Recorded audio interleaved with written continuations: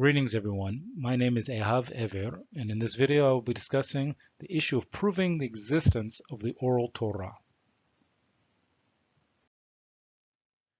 Now, diving right into this topic without a lot of introduction, there's 3 points that I will be discussing in this video. The first point being that any type of written instruction always has an oral component to it. The second issue I will be discussing in this video is that the Oral Torah is proven by the existence of ancient Jewish communities who state that they have an Oral Torah. And the third point I'll be discussing in this video is that it is completely logical to have within a written text an oral component to it.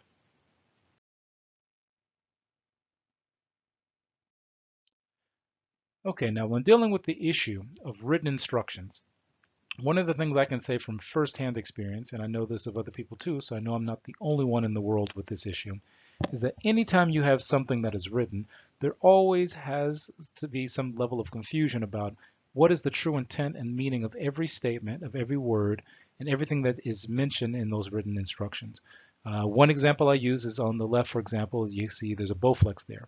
I once purchased a Bowflex, and upon opening it up and trying to put it together, I immediately came to a big problem within the first 2 or 3 pages that I didn't quite understand what the author of the instructions was getting at in terms of how to put the unit together. Now, initially, I thought it was just me, so I invited a friend over, and he had the same problem I did. But that basically, there was something in the instructions that seemed to be missing, and the only way we saw to really supplant that was to have someone who actually knew what they were doing, who had done it before, and who could orally explain to us what we were seeing in the written instructions. Now, the same could be true, for example, building a house. I could easily write a book telling someone this is exactly from start to finish how you build a house. But obviously, there's no way a person would be able to build a house without actually having some oral component to it of explaining between the lines, what exactly do you do here? What exactly does this mean? And at the bottom, for example, of this slide, you can see examples of street signs that might be confusing because one person may see it one way, another person may see it a different way in terms of what the meaning is, and the author of it may say, no, I didn't mean either one of those things. This is what I meant instead. And you can basically think of it as trying to put something together that requires some level of teamwork. When it's just an individual thing, yes, perfectly fine. A person can say, I'm going to come to my own conclusion, especially if they're the ones who wrote it, created it. But if you're having a situation where people have to work together to accomplish a certain goal, there's always an element of when you have a written instruction, you always have to have an oral instruction that accompanies it to deal with the issues that come up and the questions that may come up. When 2 sides, for example, may decide, okay, well, wait a minute, I did it exactly as the way it was written. The other side may say, well, I also did it the way it's written. This is the correct way. And the other side says, no, this is the correct way. Now, the other issue is that, for example, there was never an oral component to anything that was written. There'd be no need to go to class. There'd be no need to have schools, institutions, or anything like that. A person, for example, on, let's say, the university level, could simply get all the books that they're ever going to learn from when it comes to their career in whatever field they're diving into or learning from, and then just simply read all those books, take a test, and say, I'm done. But as we know that when you learn something, as an example of when I was in engineering school, when you learn something called EMC, most of the time you're dealing with things that often need some form of oral explanation because of the fact that some of the concepts are written in the book give you, depending on the author, the theory in some cases, but they don't always explain how to do all of the math included in it. So they don't always step by step say, okay, this is exactly how you do it in this way. And if you have this problem, this is the way you do it this way. And if you have this one, this is the way you do it. In many cases, that's where the oral instruction comes in to explain between the lines of what the theory is teaching you, as well as the actual practical application is teaching you. Now, the first thing we need to deal with in terms of really diving into this topic is we need to understand that the Torah came from the creator of all things that we term as Hashem. Now, if Hashem is the one who gave it, Hashem is the one who defines how the Torah is to be understood. So one of the things we need to understand is what exactly is the Torah. So for example, Hashem defines the Torah in terms of the different mitzvot that he gave, the different commands that were given, and that the basic Torah itself has a basic claim that the creator of all things gave the written Torah. So the written Torah is the basis of all things. But as we will see later, that always within a written text, there always has to be an oral component. So in order to determine how we are going to define this conversation, We're going to use certain statements that Hashem made in the Torah that was given to Moshe Rabbeinu, as well as some of the statements made by some of the Nevi'im, the prophets who were speaking about the Torah and how to correctly understand it. So the first concept is something that's mentioned in the Torah and Sefer Dorim that you see in the red box there, which is Tzedek Tzedek Tirdof. Tzedek Tzedek Tirdof basically means that you could say truthfulness, or correctness, pursue. Some people translate the tzedek as being, for example, righteousness, but righteousness in English kind of is an open-ended thing, where the word tzedek often usually means correctness or being correct, right, for example. So that's something that the people of Israel are supposed to pursue, being correct. Now the next thing is what's mentioned in the prophet, the Navi Yeshayahu, when he mentions la Torah uli Tuda, im lo yamoru kadavar hazeh, asher en lo shachar. Now, translated what that means, and focusing in on the two red words that are shown in this text, the Torah, to the Torah, ul teuda, the teuda. If it doesn't speak like, if a matter doesn't speak like these two things, then there's no dawn in it. There's no shachar. Now, the interesting thing about the word shachar represents the transition from darkness in the morning that when it becomes light. So the thing is, it says to the Torah and the teuda. Now the question is, well, why did the prophet here, why did Yeshayahu say to the Teudah? That's the second word that's in red. Why didn't he just say to the Torah? Well, the word Teudah, generally speaking, means like to a tradition or to an identifier. So for example, you have a Torah and you have an identifier, something that identifies the correct tradition or the correct understanding of the Torah.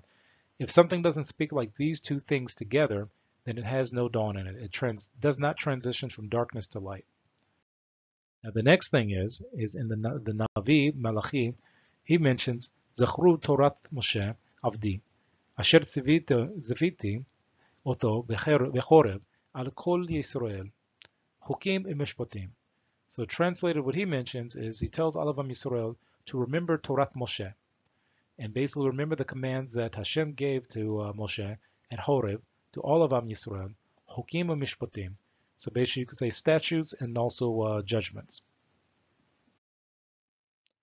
Now the next thing to analyze is something that is mentioned later in the Sefer Dorim, in the Torah, and basically it says, Zechor yamot ha'olam, ve'nu shanot dor v'dor, she'al avicho v'yigidacho, zechunecho v'yomoru lecho.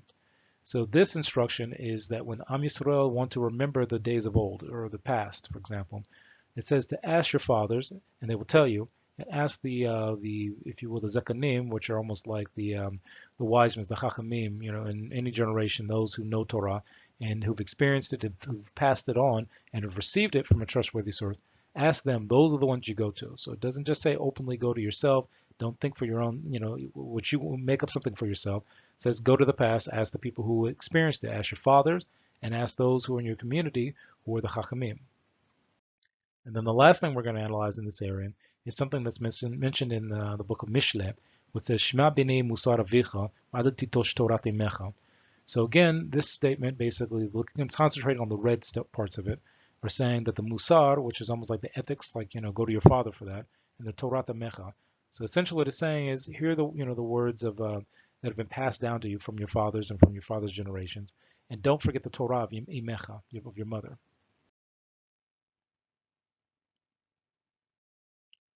Okay, now when dealing with the oral Torah, and first we have to deal with the written Torah. Now the transmission of the written Torah can be summed up in basically what's in this slide. All of the most ancient written texts that exist today in the Jewish world, whether it be from the Dead Sea Scrolls, whether it be fragments that are found around different parts of Israel, whether it be the oldest Torah scrolls, complete Torah scrolls found in the ancient Jewish communities like Iraq, Yemen, different parts of Europe, whether it be the Aleppo Codex, whether it be the Leningrad Codex, all of these texts point to a central text that they're all translated from, or I guess you could say transmitted from, that basically proves out that more than 2,500 years ago there was a common text. And all of these texts point to it because there's very few differences between them. And that's what we know, that the rules of transmitting the written text has been more than 2,500 years old. But of course we know it's older than that, but just saying from an archaeological perspective, the written text points to a more than 2,500 year old history of a common written alignment, if you will, between all ancient Jewish texts.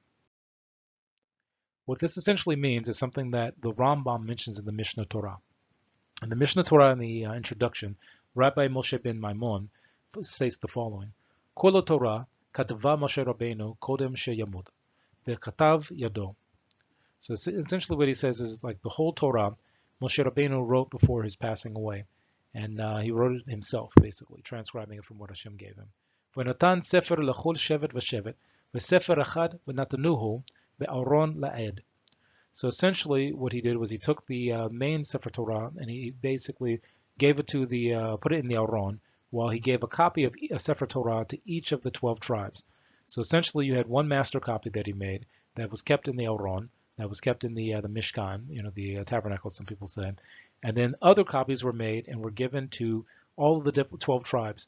So essentially, before Moshe Rabbeinu died, he didn't just make one copy of the text that he had written, that the written Torah itself had been passed on to all the other different tribes. So it wasn't just like one text that existed and no one else with a similar copy that he made himself.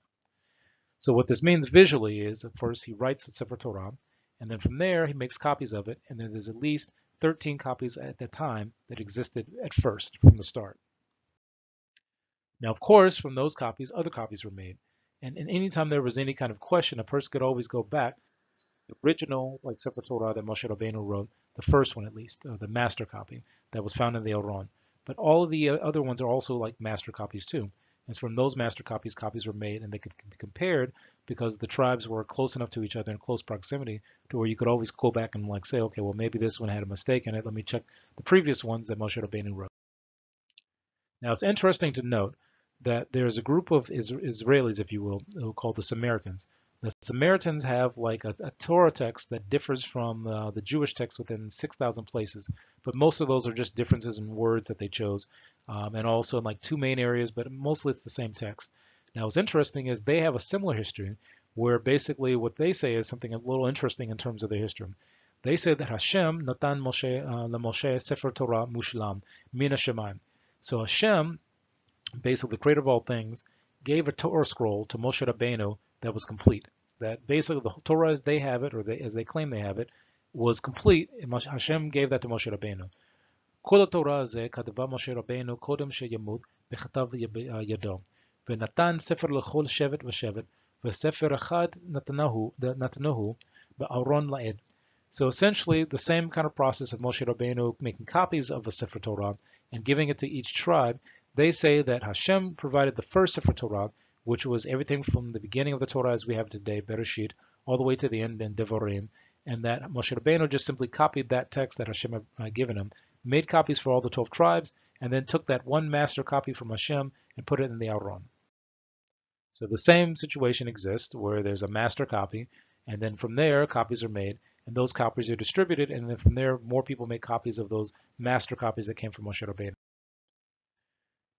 So going from a historical and textual standpoint, what we see is that if you will, the singularity that we're going to be looking at for most of this discussion comes from the left, which says Torah at Mount Sinai. So Torah at Har Sinai. So from there you have the revelation where Hashem spoke to all of Am Yisrael and gave the Torah. After that point, basically you have the establishment of the 12 tribes in the land of Israel, and then from there you have a kingdom of Israel. And at some point later, you have a situation where the Samaritan sect basically broke off, and then another time later where the Karaites broke off. And then that produced the three groups who come from Mount Sinai, and that is Jews and Israelis who hold by Torath Mosheh, whether it be Mizrahi Jews, Taimani Jews, Sephardi Jews, Maghrebi Jews, Ashkenazi Jews, and Ethiopian Jews to the present day, which exist today, or whether they be Karaites who exist today, or whether they be Samaritans that exist today. But these are the only three groups in the world who can trace themselves back to when the Torah was given at Mount Sinai, and there's been an unbroken chain of transmission from that time to this time. That also includes genetically too. So essentially what you have is three paths to Mount Sinai. You have the path of Torath Mosheh Jews, who have an ancient ancestor named Avraham Avinu. They hold that Hashem spoke to Am Yisrael at Mount Sinai, and accept the written Torah and also the rest of the prophetic writings and the other writings called the Tanakh. Next, you have the Karaites. The Karaites also claim to have an ancient ancestor named Avraham Avinu, Avraham ben Terach. They hold that Hashem spoke to Am Yisrael at Har Sinai, at Mount Sinai, and they accept the written Torah and the Tanakh the same way that Torath Mosheh Jews do. Now with the Shomronim, you have a little bit of a difference here. But they also claim to have an ancient ancestor named Avraham ben Terach, just the same way Torath Mosheh Jews and Karaites do. Except for they also hold that Hashem spoke to Am Yisrael at Har Sinai, and they also have, which is a little bit different, is their own version of the Torah, which has 6,000 differences between the Torah text of both the Torath Mosheh Jews and Karaites. Now, again, these differences are pretty much minor in most cases because they're either choices of words that are different, but they have the same meaning. They don't dramatically change the text. They only change the text in two areas where it still essentially is like recognizable as the same text. Now, what's interesting is that they reject, for example, the authenticity of all the other texts outside of the Torah. So, for example, they don't have like a Tanakh or like another group of texts like going from the prophets and things like that. They don't use those as a book and connected with the Torah. For them, the Torah is the Torah, and that's it. Now, dealing with the two non-Torath Moshe groups here that I'm mentioning, one of the things that's interesting is that the Karaites, for example, accept that there's a written Torah in the Tanakh, just like Torath Mosheh Jews do. Now, one of the differences with the Karaites is that they reject rabbinical leadership, they reject rabbinical transmission, they reject the Oral Torah as it's found in the Talmud, but they have their own system of Torah interpretation called Sevel HaYerusha and Hakish.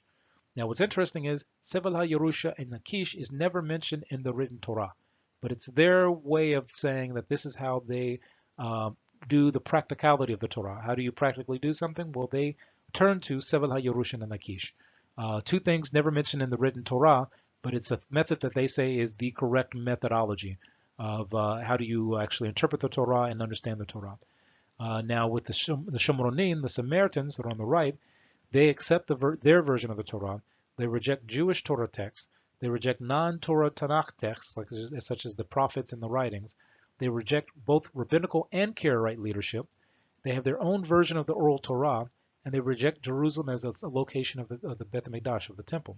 But it must be noted here that because the Shomronim have their own Oral Torah, which they admit is an Oral Torah, that means that 2 out of the 3 groups who come from Mount Sinai claim that there is an Oral Torah, and the third group, even though they say that they don't really go by the Oral Torah, they have something that is basically similar to it, which they call Sevel HaYerusha and Hakish, and that there basically says that there is a proper way to understand the Torah in written form that also has an oral component to it.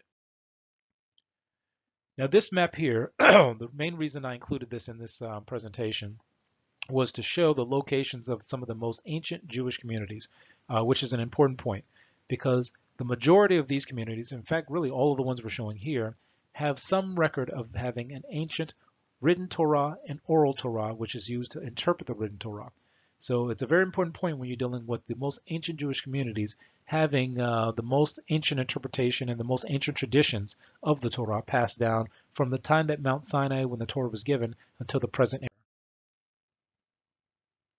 So essentially what this means is that if you look across the Jewish landscape, no matter what kind of people you're looking at, whether they be from the Middle East, whether they be from Africa, whether they be from Asia, or even from Europe, that essentially there are going to be some set givens that are going to be similar no matter where in the Jewish world you go to when it comes to Torath Mosheh communities. Torath Mosheh communities have that similarity because there's an oral Torah that was passed down. Now, the expectation would be that if that similarity didn't exist because of the oral Torah, there should be huge differences between what any practice is done in any community, meaning that you should be looking at a situation where the only thing that's recognizable is the written Torah, and nothing else should be recognizable at all because of the dispersion amongst these communities and being isolated from each other to some degree.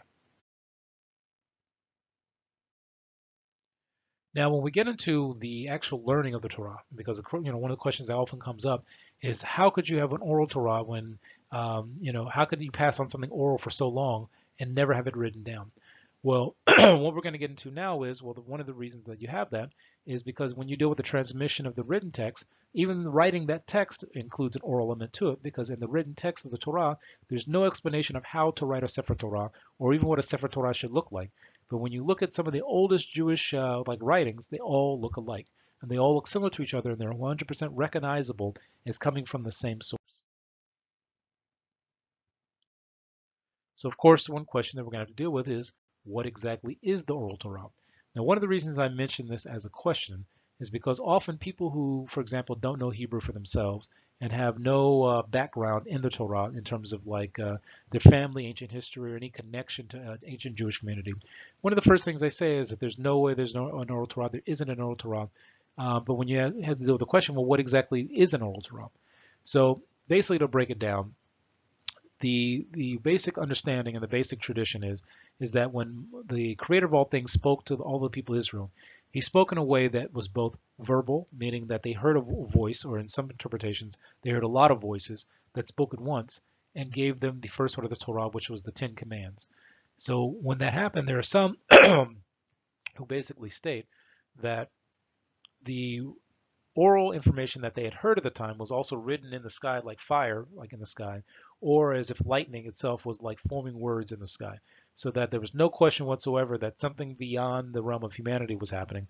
And it wasn't just a situation where, for example, Moshe Rabbeinu was hiding on the top of the mountain and making something happen so people could see it, and then he like all of a sudden appears later, but he was right there with them, experiencing the same thing that they were experiencing. So what this means is that the original Torah itself was an oral Torah, because when Hashem spoke, he spoke it to the people of Israel, and they heard it, and also that they saw it, but it wasn't yet written down. So the next stage is that at some point, certain points that are mentioned in the written Torah, for example, Moshe Rabbeinu started writing down certain things that he was told to write down by the Creator, by Hashem. Now, in terms of the actual Oral Torah beyond the written text itself, you have what's called laws that were given to Moshe Rabbeinu at Sinai, meaning that there's any amount of information that's in the written Torah that doesn't explain how to do a particular thing. Well, Moshe Rabbeinu received from the Creator how to do those things, and often that's either called Halacha Moshe Misinai or Kabbalah Moshe. Now, the next thing that makes up Oral Torah is that there were 13 principles of Torah exegesis. There was the Shosha Asurei Midot, meaning that if questions arose in the future generations had information in the Oral Torah that would allow them to analyze the written Torah and say, well, this is how we're going to make this decision in this day and time, because the process that Moshe Rabbeinu gave us of Halacha Moshe Sinai and Kabbalah Moshe, as well as these 13 principles, will allow us to make the decisions that we need to make to go forward in the future with situations that the written Torah never mentions. So a good example of this, Moshe, going back to Rabbi Moshe ben Maimon, he explains in his introduction to the Mishnah Torah, Kol mitzvah shenitnu leMoshe Misinan, hapirushin nitnu. So essentially, every mitzvah that the Creator gave, he didn't just, for example, say, build a Mishkan, next, keep Sukkot, next, put on tzitziot, next, put on tefillin, next, and then keep going and going. For every mitzvah, there was an explanation. So as an example, build a Mishkan. Well, this is what a Mishkan is. This is what it looks like. This is how tall the parameters around it should be. This is how the placement of the Mizbech should be. This is where the Aron should go. This is what kind of materials to use, and so on and so on. Sukkot. What's a sukkah? Well, a sukkah can only be this high, this wide across. The materials to use are these. The materials that are not permissible are these, and it should be done from this time of year. These are the people that are required to sit in it during the 7 days of Sukkot, and so on and so on. Same thing with tzitziot. Here are tzitziot. These are what they look like. Here are all the different possibilities that you could do with it. This is what techelet is. Tefillin. What's a totafot? This is mentioned in the Torah. This is what a totafot is. This is what it looks like. This is what color it could be. These are the size dimensions, and so on and so on. So for every mitzvah that Moshe Rabbeinu received, there was a pirush, an explanation of how to actually perform it. And this is what the Rambam mentions, that not just he, but all Torath Mosheh Jews have the same information, that Hashem gave two things. He gave a explanation of how to write the Torah and what's supposed to be in it, but he also gave how to actually do anything in it. And that when, for example, in the Torah, when it mentions, وَتَنَا لَخَا اِتَ لُخُوتَ هَاَvَن وَهَتَوْرَةَ وَهَمِtzvah, the Rambam explains that the Torah, ze Torah shebichtav, so that is the written Torah. V'hamitzvah, ze pirusha. So the mitzvah that's mentioned in that pasuk of the Torah, which is in Shemot, Kaf Dalet Yud Bet, and that the Torah itself is the written Torah. And when he mentions the mitzvah is the oral Torah, the pirush, the how to actually perform the written text, how to actually perform the mitzvot of Hashem. This is further explained by Rabbi Moshe ben Maimon in his commentary on the Mishnah called the Pirush Mishnah. So essentially what we have is a situation where, for example, Hashem would tell Moshe Rabbeinu, just like as I mentioned earlier, you have a mitzvah to have a sukkah. You will sit in a sukkah for 7 days. This is what a sukkah looks like. This is what the dimensions are. These are the materials you can use. So here is the mitzvah, sukkot, 7 days. Here are the actual parameters of how to perform it, the Pirush. Now, in terms of how something like that could have been passed on from the time of Mount Sinai into the present day, that's easy. In pretty much every Torath Mosheh community, we have a list of names of all the major individuals who received of the Oral Torah from Moshe Rabbeinu from his time until about the time of the Talmud, and basically all the people who learned after those people were also included in individual, like for example, family trees. So this is the names of all the individuals from the time of Moshe Rabbeinu to about the time of the Talmud, of all the people who were the major players who received the written and the oral Torah from previous generations.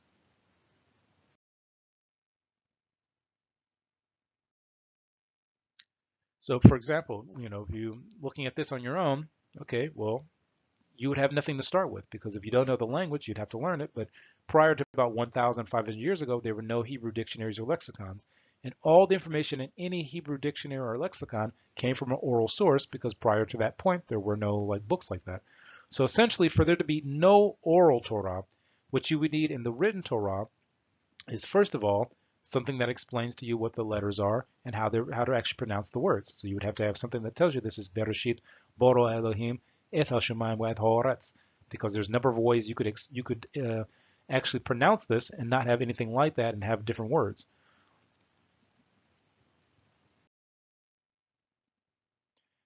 Now the next thing you would need is an explanation of, like I said before, what these words mean. So then even further to that, besides just having the ability to pronounce the text, and besides the fact of having something to explain to you exactly what each word means, you'd have to have something that explains to you the concepts behind everything you just learned. So all of these things would have to be in each line of the written text in order for you to be able to go to the next line of the text.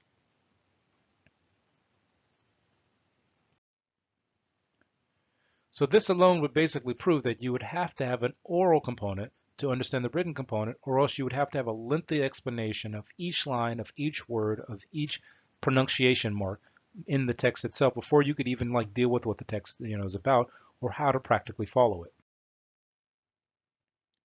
Now here's a simple test of what I'm talking about here. This comes from what's called Shemot Yud Het, basically from Yud Gimel to Tav Zayin. So that's Exodus 18 from 13 to about 16. So what does this section say? This section describes the situation where Moshe Rabbeinu had, he and Am Yisrael, the people of Israel, had left Mitzrayim, and his father-in-law had come to see him and brought his family with him. So we're told that the next day that Moshe Rabbeinu had woken up, and he was sitting as a judge of all of the people of Israel. So his father-in-law asked him, hey, what is this thing that you're doing? And he basically tells him, the people come to me from morning to night to ask of Hashem. And I basically tell them what, Hashem has told them and what the rulings are. So essentially it says, that's the first part in red. The second part, وَيَمَرْ مُوشَى لِخَتَنُهُ كِي يَبُوْ إِلَيْهِ העם לדרוש אלוהים כי יהיה לכם דבר בוא אליי ושפטתי בין איש ובין רעהו והודעתי את חוקי האלוהים והודעתי את חוקי האלוהים ואת תורתיו. So essentially Moshe Rabbeinu tells him is that, hey, look, I've been, sitting in this position where from morning to night people come and ask me about Hashem to deal with issues between people, between, each man and his friend. And I've been telling them of the Hukim of Hashem and his Torath. So here's the obvious question here. The written Torah never explains what these judgments were that Moshe Rabbeinu was making. Now, again, I'm kind of rushing through it for people who don't know the Hebrew very well. Again, Moshe Rabbeinu explains to his father-in-law that I've been judging between people, and I've been basically doing the job of a judge. But none of the rulings that he made for any of these individuals that he had been doing from morning to night are ever recorded in the written Torah. This means that there's a whole story, a group of stories here that are being left out of the written text that are never covered in the text, and therefore are, if you will, an oral Torah if somebody were to explain what those rulings were. Because the text nowhere else explains what the rulings are, and there's no allusions to them in any other part of the Tanakh. Now, someone may say, well, if you look here, it's alluded to, but no, the text doesn't say that. The text doesn't say, and here are all the judgments Moshe had been making from morning to night during that whole time. None whatsoever. So that means that that is a oral Torah because of the fact that it's a part of the Torah that's not written anywhere.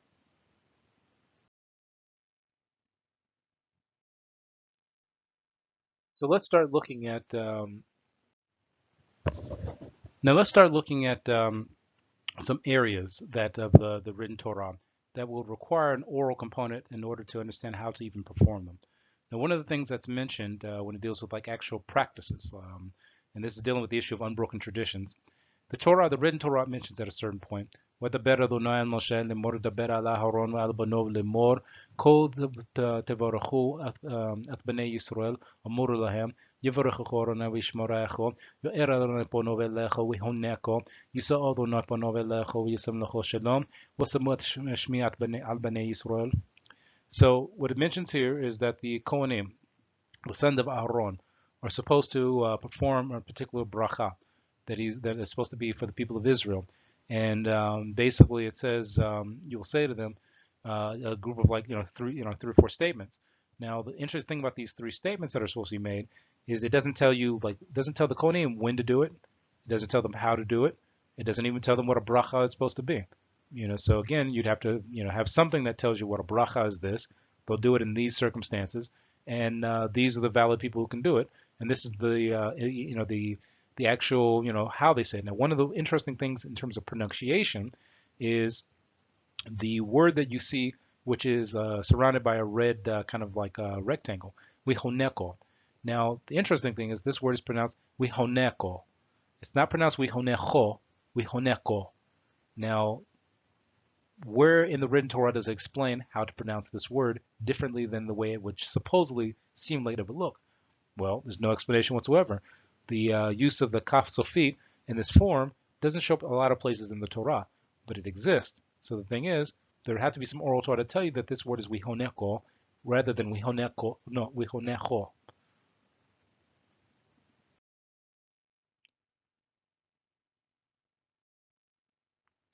Now, another area that requires a certain logic of an oral Torah is when dealing with the Mishkan. The Mishkan, we've already covered it, and you see it pictured here as depicted here, actually. There's more of a depiction rather than pictured. But the thing is, the Mishkan is mentioned as the place where basically all of Am Yisrael were supposed to, during the time of the being in the Midbar, were supposed to be bringing the korbanot, bringing the different things they were going to bring to the Creator, and also the Kohanim were supposed to be working there. Now, it's given certain dimensions. It's given things to have like certain natural materials used of it, like certain skins, wood, things like that, silver, gold. But it's never mentioned that anything beyond it could ever be made. It just simply says make a mishkan, gives an explanation of certain parts of it. Some parts of it doesn't explain. But Shlomo HaMelech, he built a huge structure known as the Bet HaMikdash.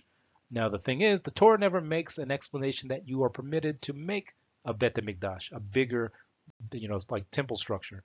It just simply says a mishkan. It never gives any idea that you could do anything different than that. But later on, in the Nevi'im, we're told that, okay, well, the Ketuvim, that he just did this and this is what was allowable. But the written Torah never says to do such a thing. So what's permissible, what's not permissible? Again, you'd have to accept that the Nevi'im and the Ketuvim were, some explanation of allowing him to do it and how to understand how to actually do it and what the dimension should be based upon, the continued revelation that Hashem had with the people of Israel. Now, another thing is, dealing with tefillin, also known in the Torah as tutafot. Now, it must be noted that for the last 2,400 years, tefillin have not really changed that much. If you look at a piece of the tefillin from like more than 2,000 years ago, they don't look that different from tefillin today. In this picture here on the left side, you have tefillin that were found in Qumran. And those tefillin are about 2,000, I think 2,400, 2,200 years old or so between the two. And on the right side, you have tefillin that are about 100 years old from Yemen. Now, the thing is, if you look at the head tefillin, which are the ones that have the four little kind of sections on them, you could tell that these are tefillin, and you can look at them, and they're both pretty small. Now, the one on the left side from Qumran is really small. It's extremely small. The one from Yemen is also pretty small, but it's not as small as the previous one, but they still are distinct in that they, for example, on the head tefillin have four compartments to which parts of the Torah are put in them, or parts of like certain sections of the Torah are written out on another parchment and basically put inside.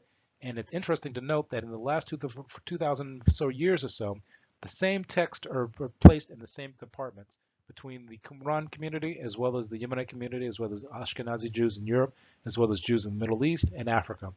And that tells you something that for the last 2,000 years or so, there's been a continuous tradition that's been passed on in oral form, and that is the Torah Shabbat Peh.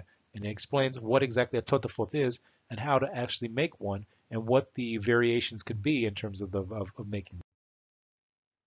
Now, the next thing that's interesting is if you look at the coin on the left side, you'll see that this is a coin from the time, I think, of the Bar Kokhba revolt. And basically what's on the front of the coin is a lulav. Now, the thing is, if you look at a lulav that's used in the Yemenite Jewish community on the right side, it looks pretty much like the lulav on the coin. So that means that there's been a tradition of about 1,800 years of similarity to where a Jew from that period would easily recognize what's being done by a Jew of today, and there's like not a break in the tradition, which means that the oral Torah he was using to create the lulav he was making is the same oral tradition that exists today. So essentially what you have is a circumstance where all Jews who hold by Torath Mosheh, which is the majority of Jews today, have a tradition of there being an oral Torah. They have a history of an oral Torah being in their family. Now this even includes those who are secular, and in many cases those who have walked away from the Jewish community, because if you go back further enough to like their fathers or their grandfathers or their great-great-grandfathers or like one generation or two, three, four generations in their family, you're going to find a group of people at some point back in their lineage that held that there was an oral Torah that their ancestors had received. And it wasn't just like them sitting somewhere and receiving it from someone they never met before. It was from them receiving it from their fathers and their grandfathers, so on and so on. So to conclude, essentially the three things that I mentioned earlier. The existence of a written text always means that there is an oral text. You know, you can go to any author who writes a book and they can tell you that they did the best they could to transmit the ideas in the written form, but there's no way to transmit every idea. And that's one of the reasons that people who write books often do book tours, because people have questions about like, well, what did this mean? What did that mean? Well, it was written in the book. Shouldn't it be clear? Shouldn't everything be clear if you wrote it all out? Obviously not. The next thing is that the vast majority of Israelis and Jews of today have a history of both a written Torah and an oral explanation of it. And the last thing is that the oral Torah isn't just a must, it's a reality. Thank you. Have a good day.